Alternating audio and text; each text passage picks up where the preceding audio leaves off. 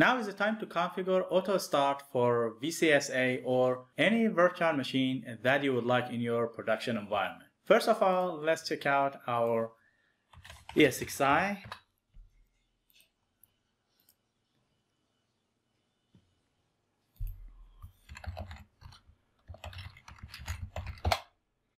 So to configure auto start on ESXi, we have to tell the host that it would be okay to do so, and again to tell the VM that it should do so.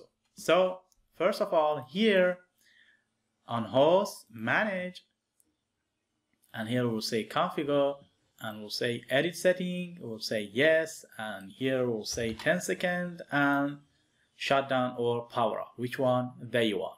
That means if accidentally your ESXi lost the power and is hosting your vCenter server, whenever your ESXi power on back again to the network, after 10 seconds is going to start your vCenter server, which is a great option that you don't need actually connect to ESXi and power on manually your virtual machine. And again, we'll right click and we'll say enable auto start. That's great.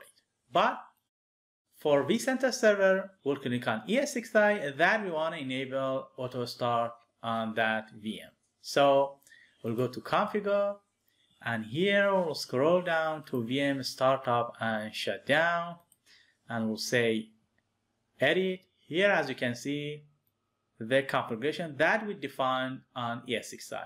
That means when you apply the changes here to the ESXi, you can see it on your vCenter server. And here we can move down the virtual machine, or you can move up the virtual machine to the automatic order.